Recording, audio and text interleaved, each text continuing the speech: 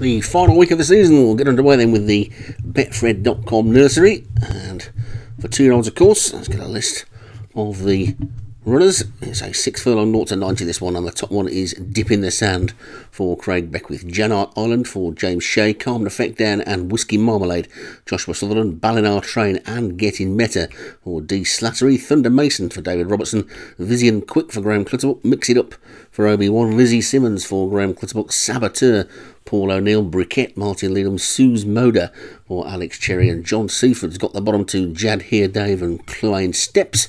So 15 of the men, and the rain is tumbling down.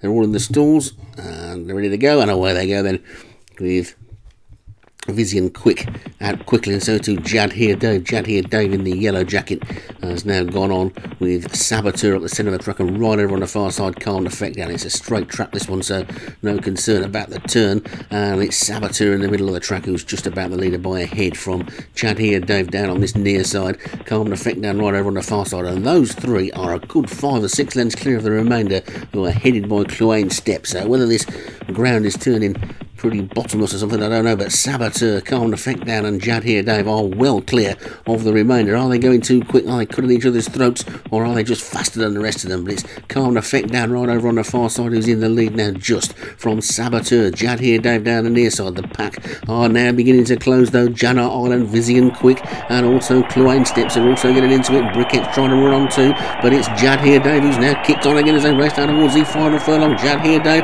right over on the far side. Stablemate Cloyne Steps is flying and flies into the lead from Whiskey Marmalade, and it's Jad Here Dave for Whiskey Marmalade, and then comes Ballinar Train. Jad Here Dave, it's Cloyne Steps, Ballinar Train, Cloyne Steps, Ballinar Train, and Whiskey Marmalade takes it. Whiskey Marmalade wins it from Cloyne Steps and Ballinar Train, and they went too fast, those first three I think, and set it up for the closers. Whiskey Marmalade is the winner.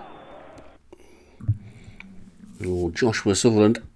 Let's take a look at the full list. Whiskey Marmalade for Joshua Sutherland, the winner. Cloyne Steps for John Seaford, second, just running into form at the end of the season, isn't he?